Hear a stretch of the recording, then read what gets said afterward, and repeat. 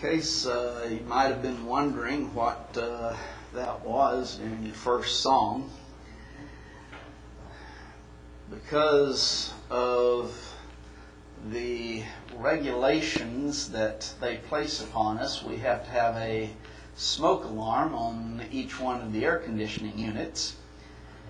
And for some reason, one of the smoke alarms went off. So that's why when I finally recognized what it was, I rushed back there to turn off the unit. But it's probably, in fact, I'm sure that it's a false alarm.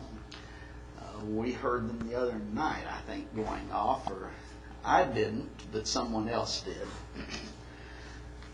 So that's what that was, and we'll have those people back out to take a look at it and make sure everything's fine and find out why it's giving us those alarms.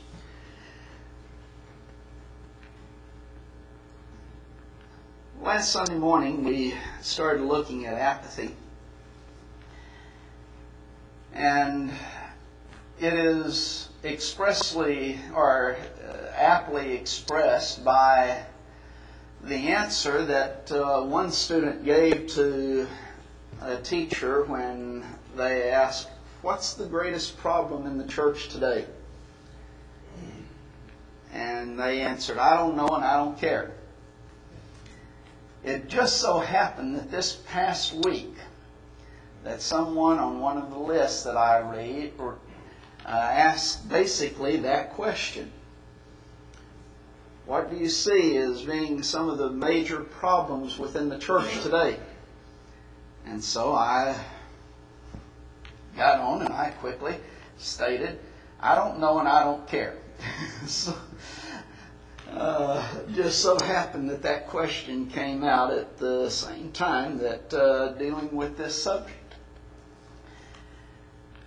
But many times, we're all going to face struggles and temptations, and we're all going to be, at one time or another, get discouraged, and doubt will creep in, and we need encouragement.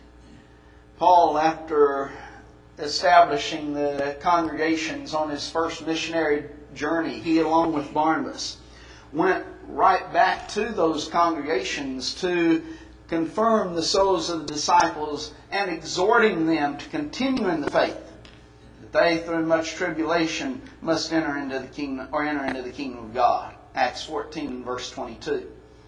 So he recognized the immediate problem of discouragement and thus apathy. And so he goes back through those places to encourage them to continue in the faith. Don't allow yourself to become apathetic toward things of a spiritual nature. Don't let yourself become apathetic toward the church and for the Lord and His great sacrifice that He made. Because while we will face struggles within our life, the way that we handle those struggles is going to determine our faith. And James shows that in the first chapter of James. So as we deal with apathy, we need to remember from when we've fallen, from whence we've fallen, as we see in Revelation, the 2nd chapter, and verse 5. We need to remember God's grace and God's mercy. And we need to allow God's Word to come back into our lives and to convict us. We need to repent of the sin of apathy. And that again in the church at Ephesus, Jesus tells them to repent and do the first works. So he recognized that need to repent from their sins and return and do the first works, recognizing those things that are foremost and putting those things within our life. But now then, this morning, and probably, Lord willing, next Sunday morning, I want us to look at defeating the sin of apathy. And the very first thing that we want to mention along that line is the renewing of godly priorities in our life. Paul would write in Ephesians, the 5th chapter, and verse 14, "Wherefore he saith, Awake, thou that sleepest, and arise from the dead, and Christ shall give thee light. Awake, thou that sleepest. I wonder if when John gets to the point where he writes his letter, the book of Revelation, that those brethren that Paul was writing to and saying, awake thou that sleepest, if they awoke at that time and went back to sleep, or if they just never woke up. We don't know. But we do know the condition of the congregation at Ephesus, that those to whom Paul was writing when John does write. And he tells them, you've left your first love. You need to repent. You need to remember, therefore, from whence thou art fallen, and repent, and do the first works. And there's the warning, unless, or I will come unto thee quickly, and remove thy candlestick out of his place, except thou repent. So that's the condition that they were in. Paul is trying to prevent that condition. He's telling them, you need to wake up. It's easy for us to go to sleep, spiritually speaking. We get so involved in our society and within our life that we lose sight many times of the seriousness of Christianity. In Matthew the 22nd chapter, Jesus gives a parable of one who's going to give a feast. And he tells the servants to go get the people who are invited. And it says in Matthew 22 and verse 5, but they made light of it and went their ways, one to his farm, another to his merchandise. They made light of it. They didn't consider the seriousness of the situation. If you skip down a couple verses to verse 7, he then adds, but when the king heard thereof, he was wroth, and he sent forth his armies and destroyed those murderers and burned up their city. They made light of it. They didn't consider the seriousness of the invitation that had been given unto them. So they just, oh well. That doesn't even indicate when it says that they made light of it, that they ridiculed it. Doesn't say that. Doesn't say that they made fun of it. It doesn't state that they were rebelling against the king. It only indicates they made light of it. How? They went their way, one to his farm, another to his merchandise, and so forth. They went about their everyday lifestyle without taking into consideration the gravity of the situation of the king's invitation.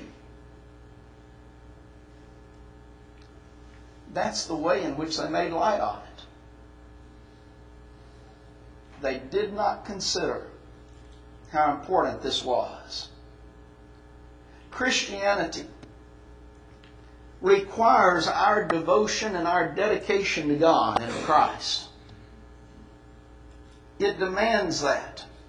Not just simply well, I'll be there maybe on Sunday morning and Sunday night, and I might even make Wednesday night here or there. It demands our dedication. It demands of our time. Yes, spending time not only in worship service, in study of God's Word, but also in activity. Those activities, yes, the elders arrange for us to engage ourselves in. Whether it be that Monday night visitation program, or whether it be a lectureship or a gospel meeting, or if they would decide that we're going to go out knocking doors, spending time involved in those things. But then our other everyday activity as well, as far as our Christian life and going about doing good, helping people, teaching people the gospel of Christ. It demands our time, that we spend time in Christianity. It demands our energy, our effort. We have to put forth an effort. Remember that individual who dies in the Lord, Revelation the 14th chapter and verse 13? That individual who dies in the Lord is blessed, but it says that his works do follow him. We are to be workers in the kingdom of God. Well, that's realizing that God comes first in our life. That we are to devote all of ourselves to Him. In Galatians 2nd chapter and verse 20, Paul would talk about, I am crucified with Christ. Crucifixion was not simply an instrument of punishment. It was an instrument of punishment, but not simply that. You can punish someone without putting them to death. Crucifixion was to put someone to death. It was to execute them. You did not survive the ordeal. Paul says, I'm crucified with Christ. What is it? I've died in my relationship with Christ.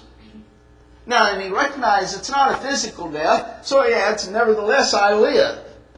Yet not I, but Christ liveth in me. And the life that I now live by the faith of the Son of God who loved me and who gave Himself for me.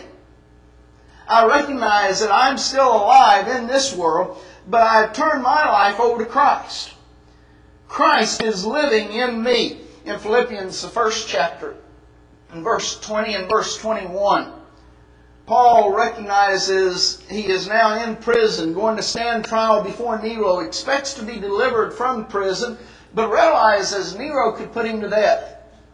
And he says, according to my earnest expectation and my hope. Now, as we also realize, he expected to be released and not be put to death at this time. But that's not what his hope is. Notice, according to my expectation, earnest expectation and my hope, that in nothing I shall be ashamed, that with all boldness, as always, so now also, Christ shall be magnified in my life, whether it be by life or by death.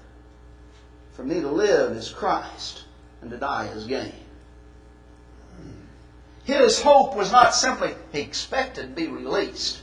But he says, my real hope is that it doesn't matter if I live or die, same situation is going to take place, and that's Christ is magnified by my life. That's the type of attitude that we're going to have as Christians. If we're going to be really what a Christian is supposed to be, we're going to have to be glorifying and magnifying God as we live and as we die. Doesn't matter which one takes place. Whatever takes place, Christ is going to be magnified in my body. For me to live is Christ. And so as we go about our daily lives, we have to have God as the priority within our life. That God has to come first. And that's where many Christians are falling down today. Because we have almost compartmentalized our lives. Well, I'll go to worship on Sunday morning and Sunday night and Wednesday night, and while I'm here at this worship service, I'm going to put on my coat of righteousness. But as I leave this building, now then I'm going to go into another area of my life. It's separate from my religion, which I do when I come here. And so when I go out from this place, I'm going to put on my business coat, or my homemaker's coat, or my at-home coat, or my recreation coat. And each area of our life is compartmentalized where it's just we're that when we're there. And when we're over here, we're this. When we're over here, we're that. And when we come to this building, we're Christians. But for example, the recreation doesn't go over into the home. And the home doesn't go over into the work. And the work doesn't go over into religion. and Christianity. Each one of them are separate. That's the way many people have made their lives.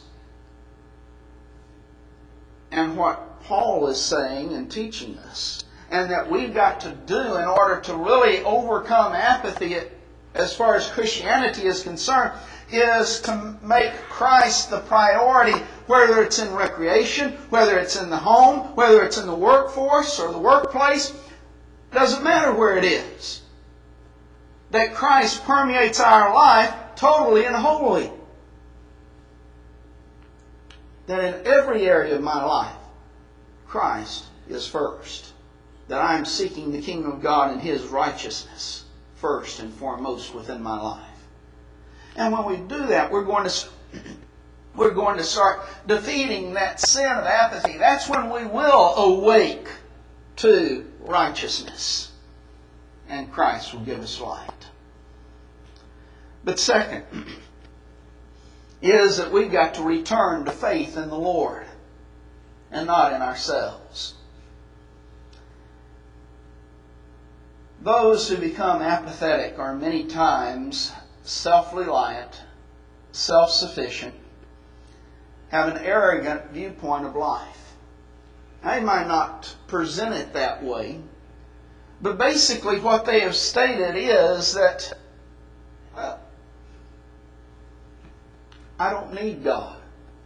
I don't need religion. I don't have time for that because I've got more important things to do. It's reported that, well, I won't mention his name because I don't have the quote exactly, but one of the richest men in the world once stated that he had better things to do with his time than to sit an hour at a worship service. Well, that's arrogance. But notice the relationship to religion and his arrogance. I have better things to do with my time. I'm more important than just God. Who cares? God's insignificant in my life. And so actually these two ideas go together. Because recognizing God first in our life and true priorities within our life is going to cause us to realize our humility before God. These individuals that become apathetic, many of them do so because of that high esteem of themselves, but also low view of everyone else. Everyone else is insignificant. I'm the one who's important. It is aptly described by Paul in 2 Corinthians 10 and verse 12 when he says, For dare we not make ourselves of the number or compare ourselves with some that commend themselves.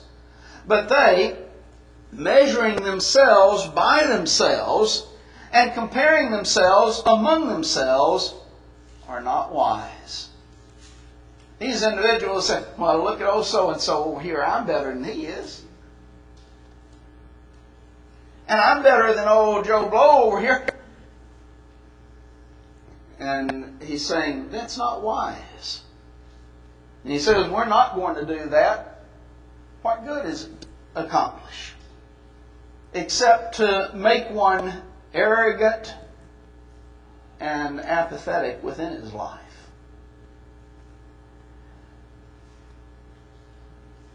We need to remember Jesus along this line. If anyone had the right really to be arrogant, don't you think it was the one who is God manifested in the flesh? If someone had the right to have a high esteem of themselves, it would have been Jesus. But he didn't show that type of an attitude. He had a humble attitude, a serving attitude. He said, I came not to be ministered unto, but to minister. Give my life as a ransom for many. That was his attitude. And yet he could have come as one to be ministered unto because he was and is King of Kings and Lord of Lords. But we need to think back upon our Lord and His life. The Hebrews writer would state in Hebrews 12 and verse 3, "For consider him that hath endured such contradiction of sinners against himself, lest ye be wearied and faint in your minds." You think back to Christ and what He endured and the life that He led. If you don't do that, if you don't center your minds on Christ, then here's the result. You're going to be wearied and you're going to faint in your mind. What is that? That's being apathetic within your life. And so we think back to Christ and the life that He led. We think back to the sufferings that He endured. We think back to the death that He died upon Calvary's tree to save us from sin. And it helps us and it provokes us to continue on in faithfulness to God. And then, yes, we must, very simply, we have to rely upon the Lord. In 1 Peter, the 5th chapter, in verse 6 and verse 7, Peter says, "To humble yourselves, therefore, under the mighty hand of God, that He may exalt you in due time, casting all your care upon Him, for He careth for you." As we introduce this, we talked about the struggles that we all have, that we're going to face within this life. And how we deal with those struggles and those temptations is going to determine our faith, according to James, the 1st chapter. Notice, as Peter deals with this idea, humble yourselves unto God, He will exalt you. Then casting all your care upon Him, for He cares for you. What is it? Here is the struggles in life that you're going to face. Those struggles, yes, that will cause one to become apathetic if allowed. And He's saying, instead of trying to bear all of that by yourself and becoming crushed under the weight of that load, just cast your care upon Him. Realize your need for help. That's relying on the Lord. Realizing my need for help, and thus I cast my care upon Him. Those burdens and those temptations and those troubles and trials that will come our way, I just say, here they are, Lord, help me through these times. Notice Paul in 2 Corinthians the 12th chapter. It says that Paul had a thorn in the flesh. What that thorn in the flesh was, we don't know.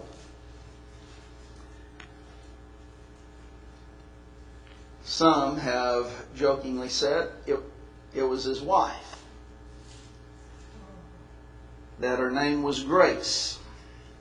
And you'll see the application of that in a second. But in reality, we don't know what it was.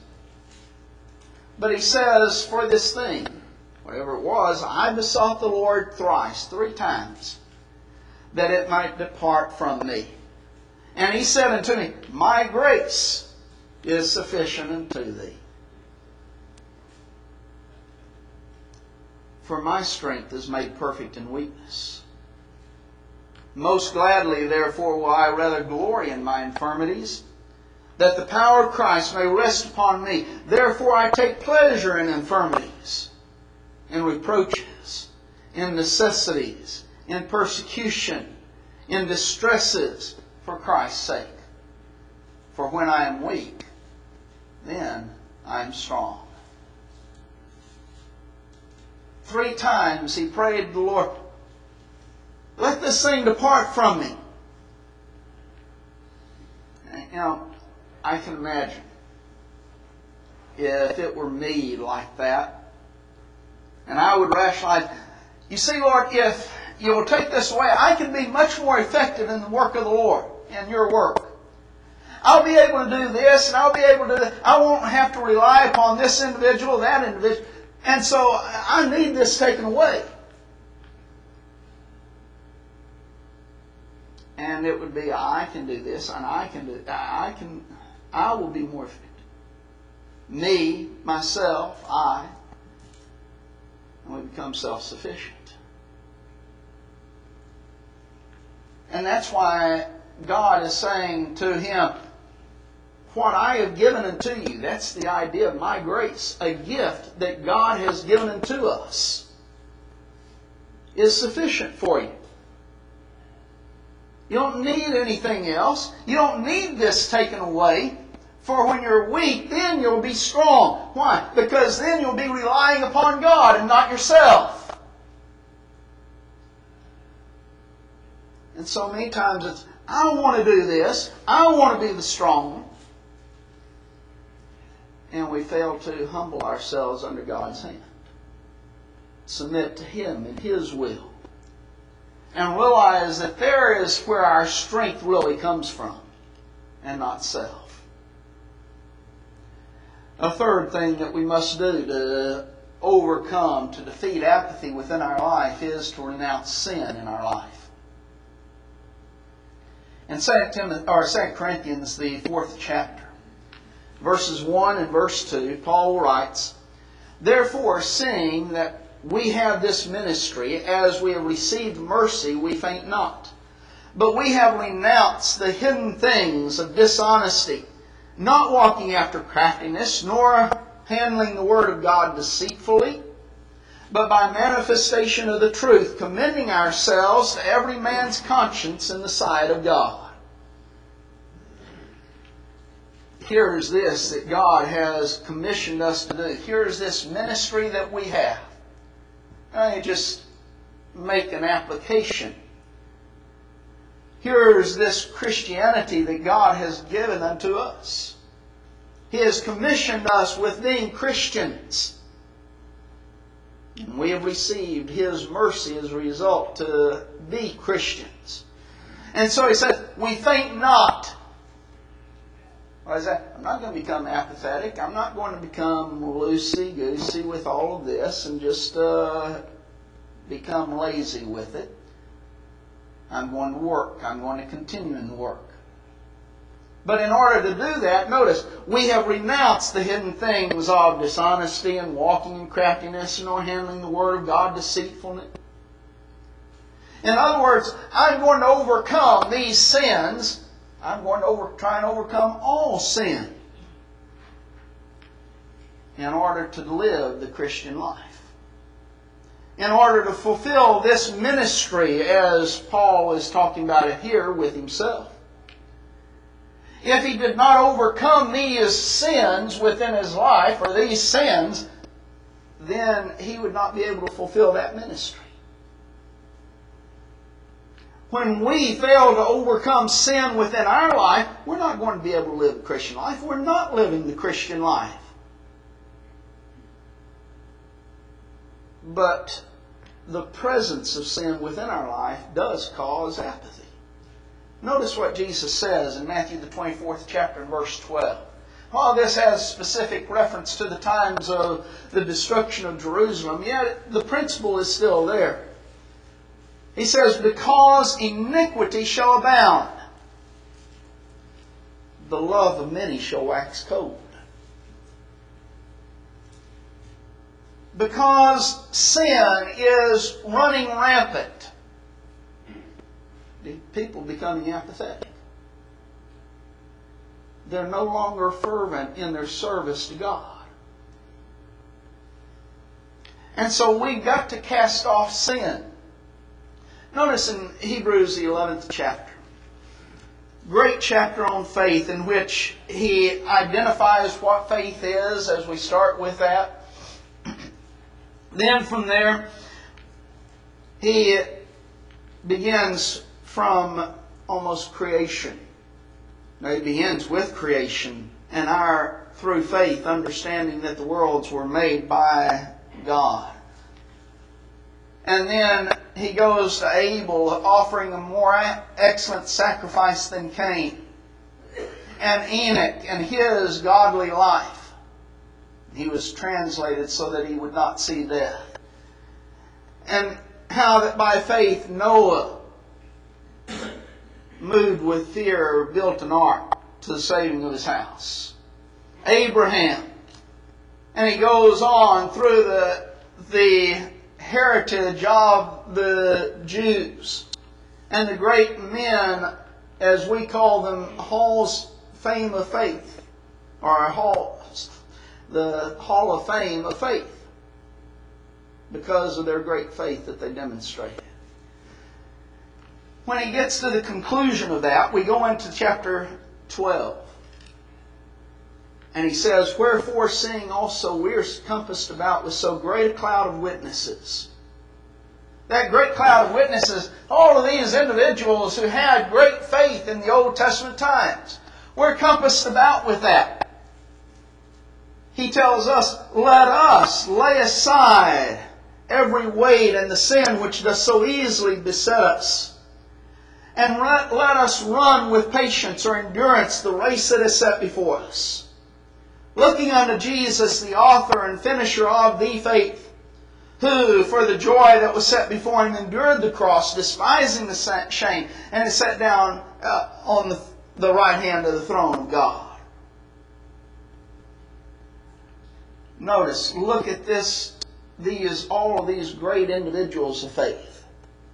And because that you lay aside the sin, the weight that does so easily beset us.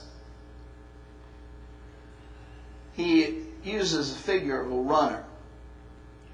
And as that runner trains many times, and in fact maybe some of y'all in training for running and such, you would buy weights and you'd put them on your wrist and put them on your ankles and you would run with those weights. But when the time for the race came, you took off the weights. Why? Because they'd slow you down. That's what he's saying. You put off the weight of sin. That sin will hinder your Christian life so that you cannot be that great man of faith that we see in chapter 11. So you lay it aside. And then you can run with patience that race. The only way to run the Christian race is to lay sin aside. To cast it off from us. Paul would write in Romans 13th chapter and verse 11. "And that knowing the time that now is, that it is now high time to awake out of sleep.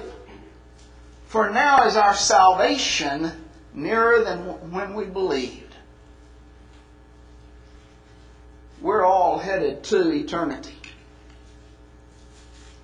We're all headed to our death. Doesn't matter how old you are. Doesn't matter how young you are. You're headed toward your death and toward eternity. The only way that race to eternity can be successful is when we lay aside the sin that will weigh us down. To awake out of sleep so that we can live the type of life that God would have us to live. In Ephesians 4th chapter, verses 20 through verse 24, Paul writes, "But ye have not so learned Christ. If so be that ye have heard Him and have been taught by Him, as the truth is in Jesus, that ye put off the former, concerning the former conversation, the old man, which is corrupt according to the deceitful lust, and be renewed in the spirit of your mind, that ye may put on the new man, which after God is created in righteousness and true holiness." You put off that former lifestyle. You put off the sin and wickedness of that life. And you put on the new man. That new man is a lifestyle of living holy and righteous before God. And you remove anything that might cause you to be lost. In Matthew the 5th chapter, Jesus emphasizes the importance of our view to eternity and our putting off of sin and anything that would hinder our faithfulness to God, when He says in verses 29 and verse 30 of Matthew 5, that if thy right eye offend thee, pluck it out, and cast it from thee. For it is profitable for thee that one of thy members should perish, and not thy whole body should be cast into hell. And if thy right hand offend thee, cut it off, and cast it from thee. For it is profitable for thee that one of thy members should perish, and not thy whole body should be cast into hell. How important is it? It's so important that you remove anything that would cause you to be lost. Cast it from you, because eternity is far too long. Hell is far too hot, far too much of a torment, and heaven is too blessed to miss. But that decision is ours.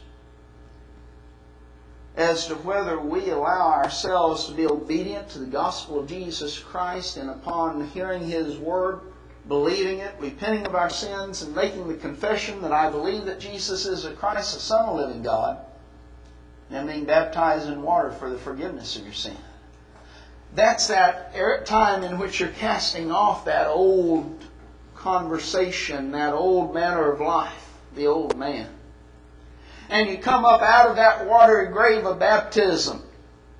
What is it? You put on that new man, which is created in righteousness and true holiness. But if we allow sin to come back in, we allow apathy to come back within our life, then we're not running that race with patience. Endurance is a word that's actually used there. Let us run with patience. Let us run with endurance. In other words, you keep on keeping on. You go to the end. And as we approach that time of death, we can look back. And if we can say, I've run that race, I've kept the faith, I finished my course, then we can say with Paul, as he did in 2 Timothy 4, verse 7 and verse 8, henceforth there is laid up for me a crown of righteousness, which the Lord, the righteous judge, shall give to me at that day, and not to me only, but unto all them that love His appearing. Why? Because I've kept the faith. Because I finished my course. Because I've run that race with endurance, casting off all sin, all wickedness that might hinder my entering into heaven's home. If you're not a Christian this morning, why not become such? Obey that truth of God's Word to become that saved individual that has the hope of an eternity with God in heaven. If you become a Christian, that you've allowed sin to come back in your life, you haven't been zealous toward God, you haven't been doing that which God wants you to do, and haven't run with patience that race that is set before us, then return unto Him. Become zealous toward God once again. Put Him first within your life to overcome those sins and that apathy that so many times will take hold of us. If you need to come this morning, we would plead with you to come as we stand and sing this invitation song.